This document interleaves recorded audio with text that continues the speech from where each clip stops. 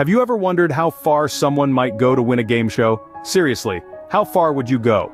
Sell your soul? Bet your mother-in-law? Well, buckle up, because we have a story for you.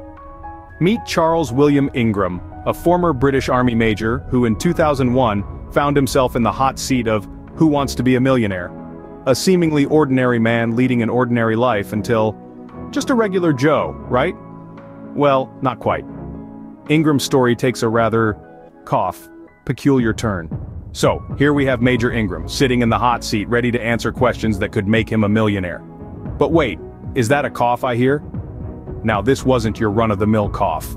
No, this was a cough that seemed to have a mind of its own, a cough with a purpose.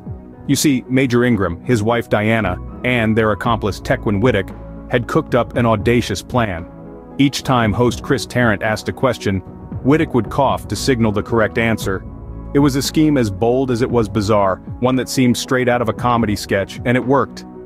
The coughing choir led Ingram straight to the million-pound jackpot. The Major had become a millionaire, not with his knowledge but with a symphony of well-timed coughs.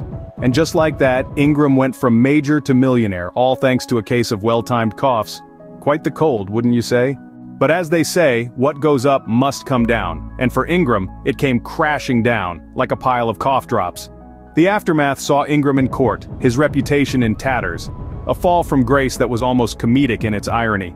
The coughing major had become a punchline, an unexpected consequence of his cough scheme. So, there you have it folks. The story of the coughing major, a man who coughed his way to infamy.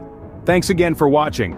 If you enjoyed this video, or even if you just had a good laugh, do us a favor and hit that like button. Don't forget to subscribe and turn on notifications, so you never miss out on more stories from the High Society Stories. Until next time, remember, honesty is the best policy, especially on game shows.